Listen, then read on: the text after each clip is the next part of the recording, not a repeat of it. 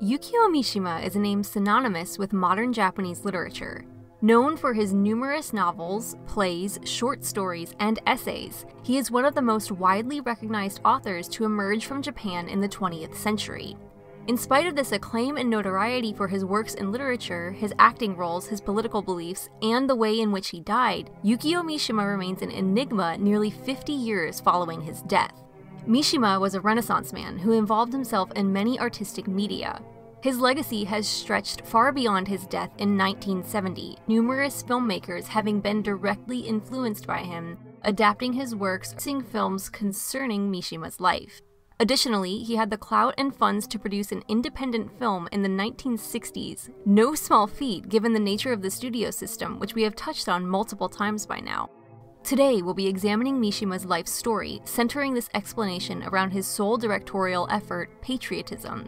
Through this film, we hope to examine and perhaps demystify one of Japan's best-known yet least understood public figures of the last 100 years.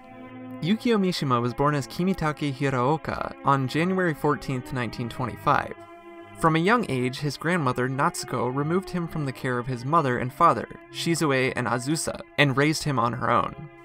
This separated young Mishima from his siblings and allowed his grandmother to instill in him the aristocratic values she revered. Natsuko was the granddaughter of a daimyo, the provincial governor class present under the rule of the shogun during the Edo period. Ironically, despite upholding the nationalistic Japanese values that she saw in her aristocratic status, she married a bureaucrat who made his money off of Western trade opportunities. This, as we will see later, could be seen as a precursor to Mishima's own adulthood ironic interest in Eastern and Western values. After a time living with Natsuko, she allowed Mishima to return to his parents, though she demanded a visitation at least once a week. Here, Mishima's mother recalled to John Nathan in his book Mishima, a biography, that young Mishima did his best to maintain the peace between these two domineering female figures. Shizue was at an inherent disadvantage, with her wants falling below both Natsuko's and her husband's, but Mishima took measures to not show distress at their conflicting views, and instead to try and appease the two women. His father was another story. From an early age, Mishima was told by Azusa that literature was feminine, and that writing did not adhere to good Japanese values. Mishima began writing in secret as a young teenager, often sharing his work with Shizue while his father was away. On more than one occasion, however, Azusa discovered Mishima's work and destroyed it, meaning that any number of stories he wrote early in life have been lost forever. At school, Mishima's teachers took note of his abilities, with one teacher promoting a short story of his to the point where it was published in a major literary magazine, Bunge Bunka. This wasn't a student literary magazine, mind you, but a professional periodical. In order to avoid the ire of his father and fellow students, Mishima took up the pseudonym Yukio Mishima, which he maintained until his death. At this point, World War II was well underway, with resources being diverted for military use en masse. In spite of paper shortages due to these demands, young Mishima's efforts in Bunge Bunka led to the story's publication as his first bound book, in a limited release of 4,000 copies in 1944. The same year, Mishima was drafted into the Imperial Army, but was misdiagnosed with tuberculosis due to his immense pallor, likely due to his grandmother's keeping him indoors for most of his youth, as well as his sickly physique. At the time, Mishima claims a certain amount of relief and excitement after being sent back to his home rather than to war, though writing in Sun and Steel, a book-length essay composed toward the end of his life, Mishima seems to have grown to regret this rejection later on. All throughout the war, Mishima wrote about the almost erotic nature of being constantly close to the specter of death. His family lived in Tokyo, where the American Air Force would frequently make bombing raids, meaning they were in potential danger throughout the war's length. However, when presented with the very real possibility of being sent to fight as a soldier in a war his nation was losing, Mishima was frightened.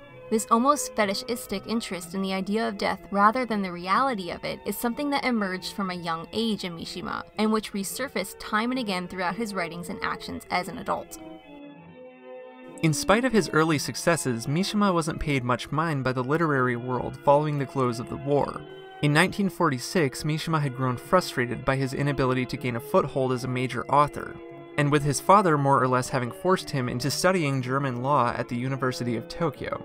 He sought out the help of Yasunari Kawabata, who you might remember was a member of the Shinkan Kakuha, or the New Impressionists, the group which composed the screenplay for A Page of Madness. Impressing Kawabata with 2 of his short stories, the elder author took Mishima under his wing, and helped to get multiple stories of Mishima's published in literary magazines throughout the latter half of the 1940s. It wasn't until the publication of his second full novel, Confessions of a Mask, however, that Mishima broke into the mainstream. Confessions of a Mask is seen in retrospect as both one of Mishima's best novels and a significant point in Japanese literary history. Being probably the closest thing to an autobiography that Mishima ever produced, it details the anxieties of being a well-to-do citizen of Tokyo during the war. Here, Mishima explores the major throughways that would come to define his body of work at large: his latent homosexuality, the questions of nationalism, the eroticism of beautiful death. In essence, while any number of biographies can describe Mishima's life in terms of events, Confessions of a Mask most succinctly explores his psychology. The novel was significant for Mishima as it cemented him as a major literary player both in Japan and abroad, which was perhaps more important for Japanese artistic relations following the war. Mishima gained such a huge amount of success, and his works were translated so readily during the early 50s that he was afforded a number of extravagancies of which most citizens wouldn't have even dreamed. Namely, he was able to leave the country. During the American occupation following World War II, only those Japanese citizens who absolutely needed to leave the country for governmental reasons were allowed to, with passports being issued by General MacArthur himself. Needless to say, this meant that your everyday Joe couldn't come and go as they pleased. In spite of this, Mishima was able to secure a passport and become amazingly well-traveled between Europe, Asia, and America, both in this period and throughout the later 50s and 60s, once Japan became open again. What's more, Mishima's parents were interested in helping him settle down and get married. In 1958, he was married to Yoko Sugiyama, the daughter of a prominent painter. Rumor has it, prior to this, Mishima's parents at one point arranged a meeting between him and present Empress Michiko for potential marriage prior to her marrying Emperor Akihito. Again, this is just a rumor, but it's a very believable one given Michiko's and Mishima's friendship, and given that it's indicative of the kind of high-class, aristocratic life he lived once he became established as a major art figure. The entire time that this whirlwind of a life was occurring, Mishima was writing. At the time of his death in 1970, he had published 34 novels, 50 plays, over 100 short stories, and dozens of essays. He went through multiple permutations in terms of subject and tone, retaining a flowery, elegant style throughout. And in 1959, a watershed moment occurred with the publication of Kyoko's House. Mishima spent several years working on Kyoko's House, a novel which he saw as his masterpiece at the time of publication. Weighing in at just around 1,000 pages, the novel has never been fully translated into English, though several English speakers have critiqued Kyoko's House and examined how its 4 main characters represent the different facets of Mishima in the later 50s. It was not atypical for Mishima to work sluggishly on some of his more major works, though you might be scratching your head and asking how he could be so prolific in such a brisk career if he took so long to produce a single work. The fact is that he would schedule out his times for work sometimes months in advance, marking down to the day the times on which he would sequester himself and compose entire stage plays. Due to the popularity of his name, he also had the advantage of being able to write for profit.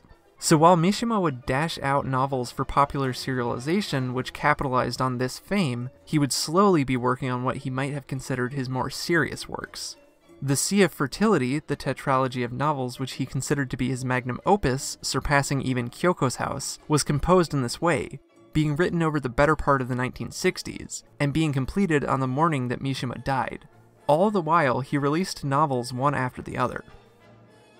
Getting back to the initial masterpiece, however, Kyoko's House was not well received by critics. It was considered boring and overly long, going on to become Mishima's longest single work. That is, if we don't count the entirety of the Sea of Fertility combined. What's more, critics were harsh on Mishima's thinly veiled self-insertion into the novel by means of the 4 protagonists. Later works would see his inclusion of personal traits within his characters, though these traits of his did not entirely define later characters. Rather, they were their own people who happened to share beliefs or experiences with Mishima. It's perhaps for these reasons, the lukewarm reception, the length, and being considered heavy-handed, that Kyoko's house remains untranslated. John Nathan claims in Mishima, a biography, that this cold shoulder from the world of literary criticism may be what pushed Mishima in the early 1960s into pursuing roles in film. His first role was in Afraid to Die, a Yakuza picture by Yasuzo Masumura, which saw Mishima in the starring role. By all accounts, Mishima was a nightmare to work with, and a remarkably poor actor, but this role as a gangster allowed him to enact his fantasy as a violent rebel for the first time. Afraid to Die would not be Mishima's last excursion onto the big screen, and several years later, in secret, he began work on a new type of passion project. Now that we understand the pertinent portions of Mishima's life which led him to producing Patriotism, we can explore several aspects of the work which will both help us understand Mishima and the film. Believe me, there is a lot more to cover with Mishima's life story, as love him or hate him, agree with his politics or totally disagree, he was a very fascinating man who lived a bizarre life. Don't you worry, viewers, we'll get back into other aspects of his life someday. Given that this video will likely be as long as its subject already, however, it's likely best that we reserve the rest for other episodes. On that note, let's get into the nexus point on this entire video, Yukio Mishima's sole directorial effort, Patriotism. Patriotism is based on a short story of the same name penned by Mishima in 1960, 6 years prior to the release of the film. Supposedly, the story was a direct result of witnessing the Anpo protests in 1960, where university students and workers opposed the re-ratification of the Joint Security Treaty. They saw this treaty as a symbol of Japan acquiescing to America, and in this way, Mishima may have been inspired in seeing Japanese citizens band together in a nationalistic manner. The story of both projects is nearly identical, featuring an imperial lieutenant named Takayama and his wife Reiko. Takayama arrives home late at night, having just learned that a number of his compatriots took part in a real-world event called the February 26th Incident, in which they attempted to restore absolute power to the Emperor of Japan. Due to their actions, his compatriots are doomed to failure, and probable death at this point, and have left Takayama in the dark, specifically so that he might be absolved of any guilt for the incident. However, his superiors have informed Takayama that he will take place in the counter-insurgent action the following morning. The action of the narrative then occurs when Takayama and Reiko resolve to kill themselves for the sake of maintaining their allegiance to the Emperor, as well as those that have already died. The whole process is ritualistic. If we're familiar with the story or the film, then we likely know how it's going to end, making the bulk of the narrative a practice in examining the minutiae of the hours before they die. They bathe and beautify themselves, they drink sake, they make love one last time, and then in elongated, explicit detail, they commit ritual suicide. As for the contents of the film, that's really it. This is one of those rare situations where we feel the need to explain the whole plot, but also where much more can be gleaned from the context surrounding the film rather than its content. As we noted before, Mishima was an accomplished playwright as well as a novelist. He wrote in both the styles of kabuki and no, as well as other styles, and was noted for transposing kabuki tradition into a contemporary setting to critical acclaim time and again.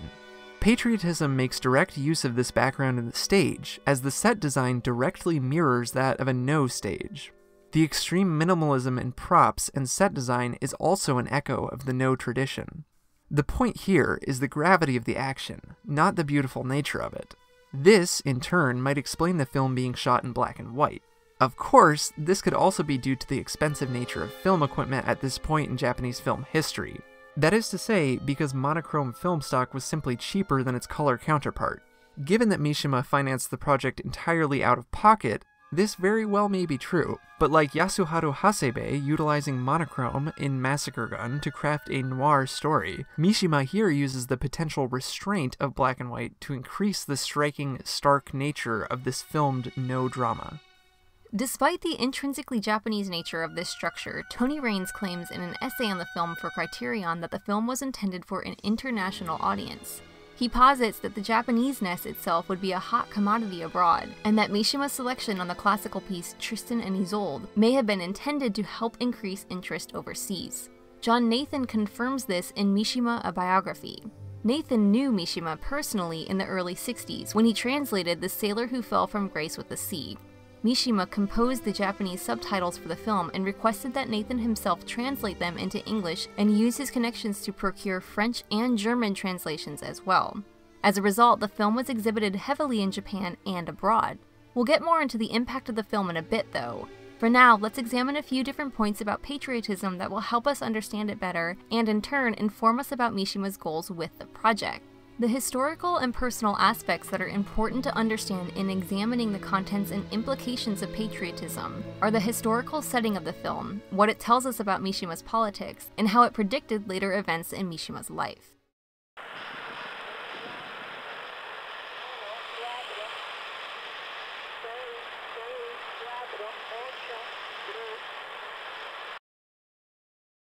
The action of the short story in the film occurs on the outskirts of the February 26th incident, an attempted military coup d'etat which took place between February 26th and 29th, 1936.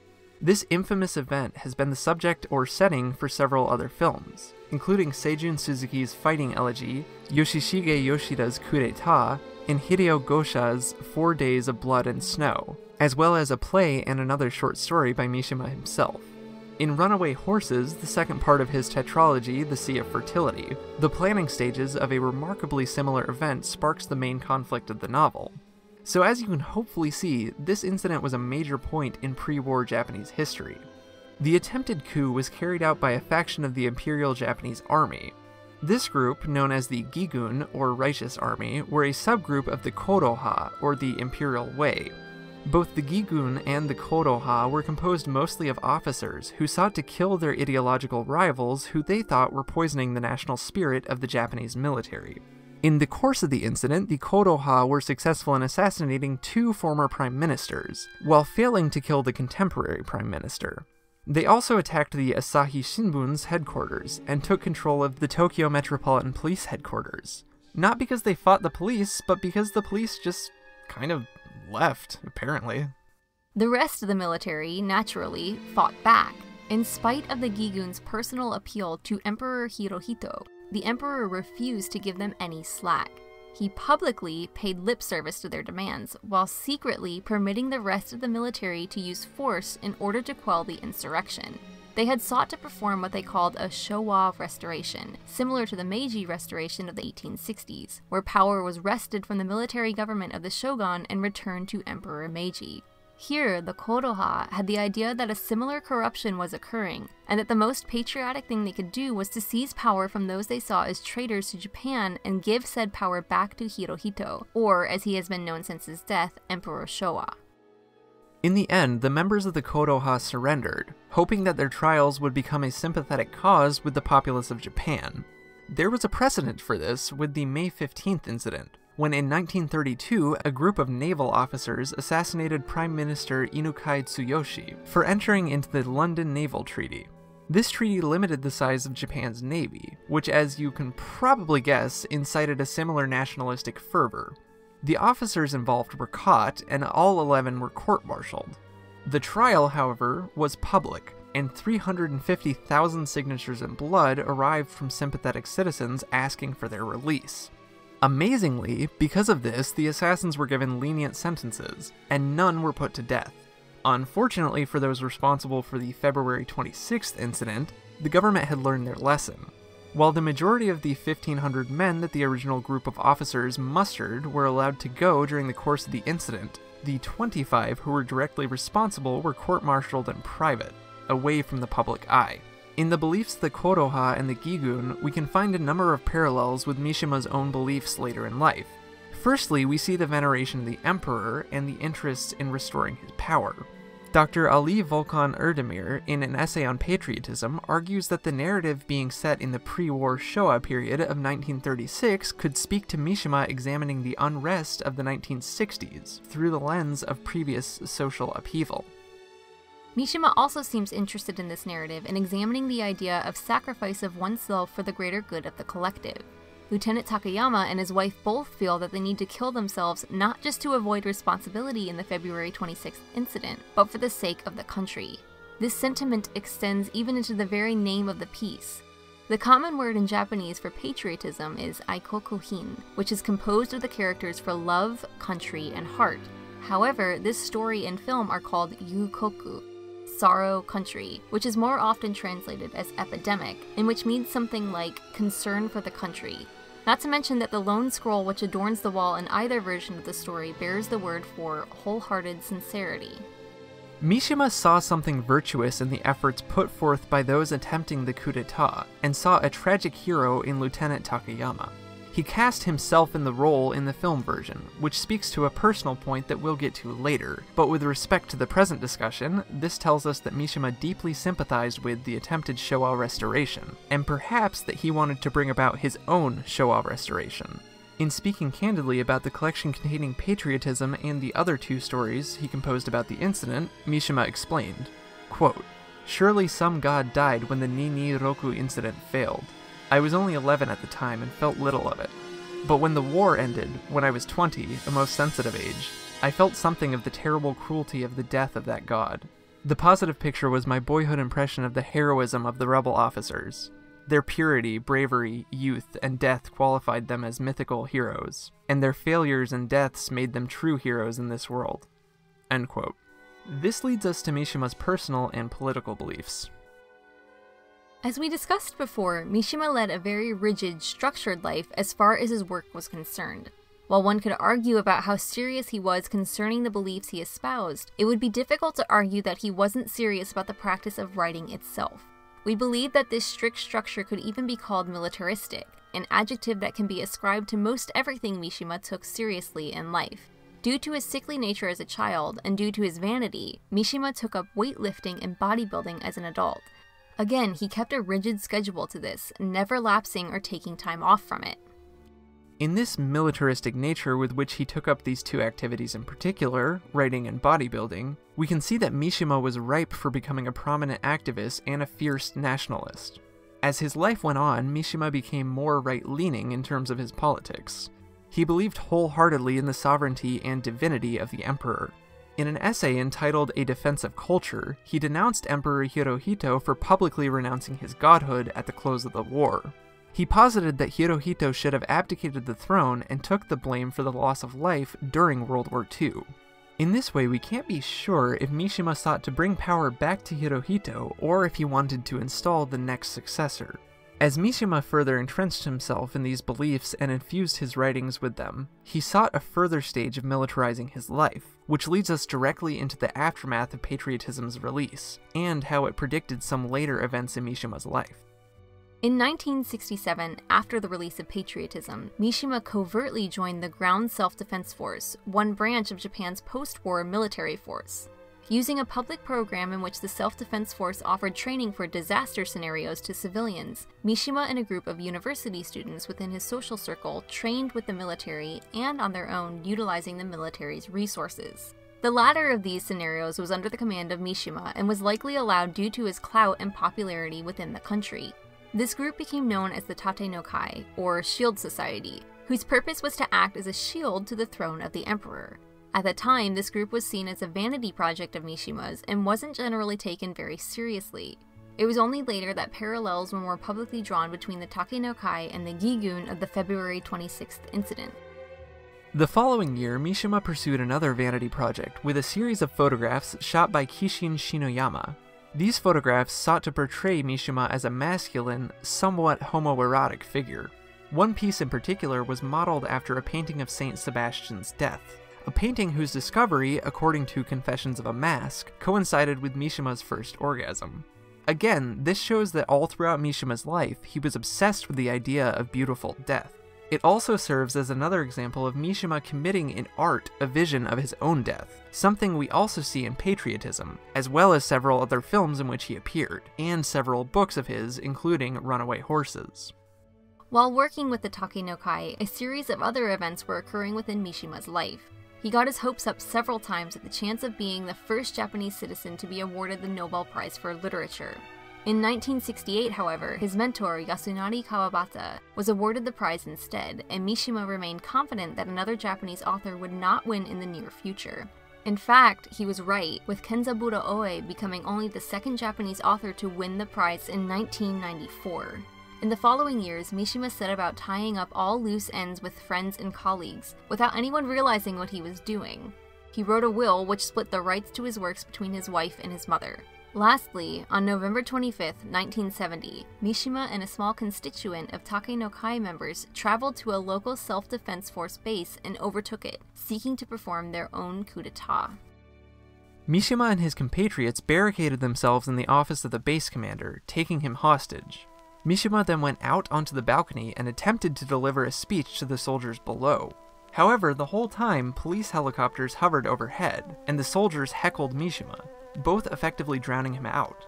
Frustrated, Mishima shouted the traditional cry, "Tenno Banzai," long live the emperor. He then stepped back inside and along with his second-in-command committed seppuku, the traditional honorable method of suicide employed by samurai and the imperial military alike. Essentially, Mishima had used his clout with media figures, the military, and the Tate-no-kai to orchestrate what he saw as a new February 26th incident, and to ensure that it would have maximum coverage. The fact that he modeled the whole event after the earlier incident makes one wonder if he ever intended for the coup d'etat to be successful in the first place, or if he was using it as an excuse to kill himself in a glorious manner. He had the photographs shot several years prior, meaning that the Mishima we remember is the Mishima he wanted to portray, a buff, sexualized, violent middle-aged man, rather than a withering old form. He wrote several death poems and a letter to his parents prior to the event, stating that he wished to, quote, die not as a literary man, but entirely as a military man, end quote. In Sun and Steel, as well as in interviews, he openly expressed his veneration of seppuku prior to his own death. For example, he was once quoted as saying, quote, hara-kiri is a very positive, very proud way of death. I think it's very different from the Western concept of suicide. The Western concept of suicide is always defeat itself, mostly, but hara-kiri sometimes makes you win, end quote. He also wrote in Patriotism a full decade before his death, quote, it would be difficult to imagine a more heroic sight than that of the lieutenant at this moment, as he mustered his strength and flung back his head. All of these pieces of evidence would point to Mishima perhaps not being the most sincere in the beliefs that he espoused, but perhaps more so in the glory that they would allow him. While no one can speak for him personally, and while we'll perhaps never know what his true intentions or motivations were, these very counterintuitive aspects of his beliefs and actions speak to the depth and enigmatic nature of Mishima's character. Following the event, Mishima's now widow, Yoko, flew into a flurry, demanding that all prints of patriotism be burned. Unfortunately for her, enough copies had been circulated overseas that the film survives today. However, until her death in 1995, she sought doggedly to stop the film's distribution in Japan. Despite the film being the only high-grossing short film ever to be distributed in Japan, she appears to have been successful, with the film falling into obscurity until 2006. Reportedly, Yoko also saw to it that Paul Schrader's 1984 film Mishima, A Life in 4 Chapters, a film which intimately explores Mishima's beliefs and dramatizes the events of November 25th, did not receive a proper release in Japan. Some have made the comparison of Yoko to a samurai wife, who maintains her husband's honor after his death. Yukio Mishima is one of the most profoundly confusing and cryptic figures of the modern literary landscape. There's a reason that he became as popular as he did in his lifetime, and that he remains as well known today as he is. As we said before, there's a wealth of other information we can explore with respect to his life, and with how his life relates to film. We could go on, but as we've hopefully explained here, patriotism provides a good jumping off point for learning about Mishima. It acts as a microcosm of his life and beliefs, and can help us to understand how he moved from being an aristocratic youth raised by a tyrannical grandmother, to being the first person to commit seppuku since the period just after the war. There are other aspects of his life that we'll get into, namely the question of his sexuality and how it interacted with his beliefs and his art. We'll be exploring this point in particular in our next episode, but for the time being we hope that this can serve as a succinct overview of the character that was Yukio Mishima.